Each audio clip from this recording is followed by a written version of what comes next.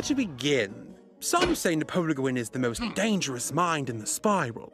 I don't know about that, but I can tell you he is a military genius, and surprisingly short.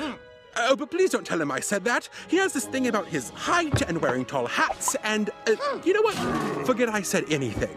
You have been to Polaris, right? No?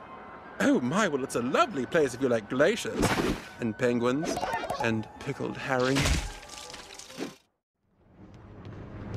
Oh, yes, Napoleon, military genius. Well, you do know that he managed to climb from shipping clerk to Emperor of Polaris in only 10 years. It's true. Granted, the Penguin Revolution helped, but that's still a very impressive track record.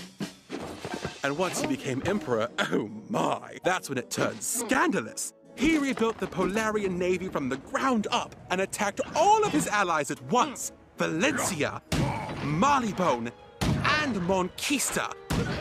The greatest military powers in the spiral. How's that for ambition? What's that?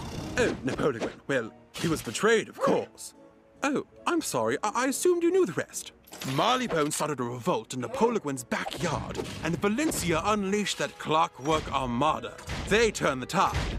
Napoleon was captured and imprisoned here at Fort Elena. Fort Elena is also where they're holding our friend, Mustang Sally. And I have to say, it's an absolute beast of a prison. Thick walls, stout gates, huge guns, and an army of guards. Gortez and I intend to free Napoleon.